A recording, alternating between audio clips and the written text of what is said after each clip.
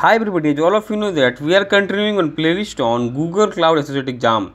So guys, before this we have published all the topics, their content and practice question based on these topics. From today onwards we are going to do some practice test based on the questions that have been asked in previous exams. So guys, today we are going to solve few questions. In upcoming videos we are going to do more and more practice so that you will be able to clear the exam very clearly and very efficiently in very less time.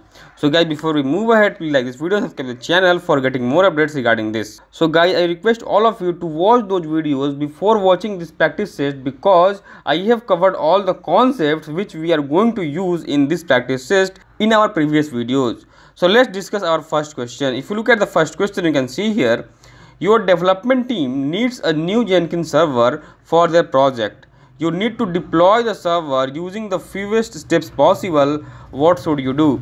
So guys, practically you can do different things. You can create a new compute engine instance and you can install the Jenkins server on that interface. First thing. Secondly, you can do also this, like you can create a Kubernetes cluster on the compute engine and create a deployment with the Jenkins Docker image.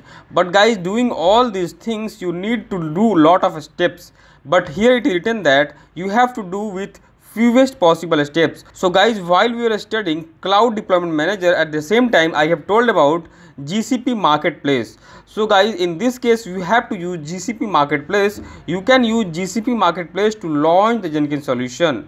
Whenever you are going to launch any software or any package which is already available in the market, then in that case you should go for GCP Marketplace. It acts like Google Play Store or Google App Store. Okay, now let's move to the next question. If you look at the question, you are the project owner of GCP project and want to manage both buckets and files.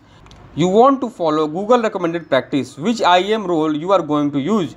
So guys, you can see here we have different roles like a storage admin, a storage object admin, a storage object creator. But I have told you guys while we were reading about cloud storage roles that if you are going for a storage admin option, then only you are going to get access of both buckets and files. If you are going to get an access for storage object admin or object creator, then in that case you are going to have only access for files but not for buckets. But here you can see they are asking for both buckets and files, so that's why you should go for the option of storage admin. Now let's move to the next question. You can see here you have an object in cloud storage bucket that you want to share with external company. Okay, the object contains sensitive data. You want access to the content to be removed after 4 hours.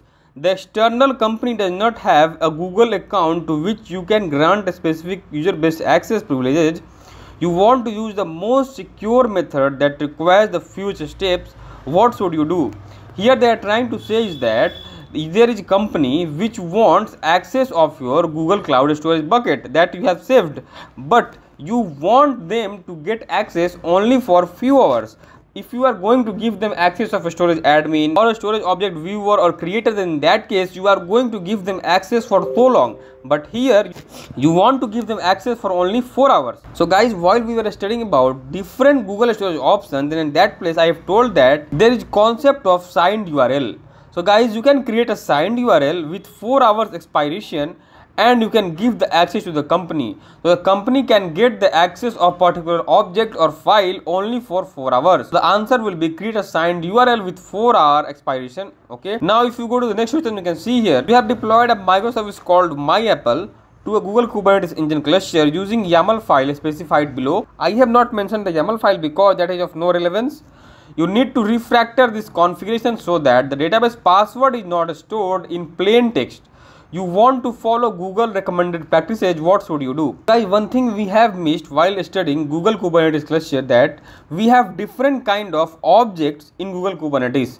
Like we have secret object, we have config map object. So in secret object we store our passwords. Okay, so you can see here the option B will be the right, like store the database password inside a secret object, and you can use the YAML file that will refer to this secret password, and again this will be populated as DB password in environment variable in the YAML file from the secret. Okay, now let's move to the next question. You can see here you need to select and configure compute resources for set of batch processing jobs.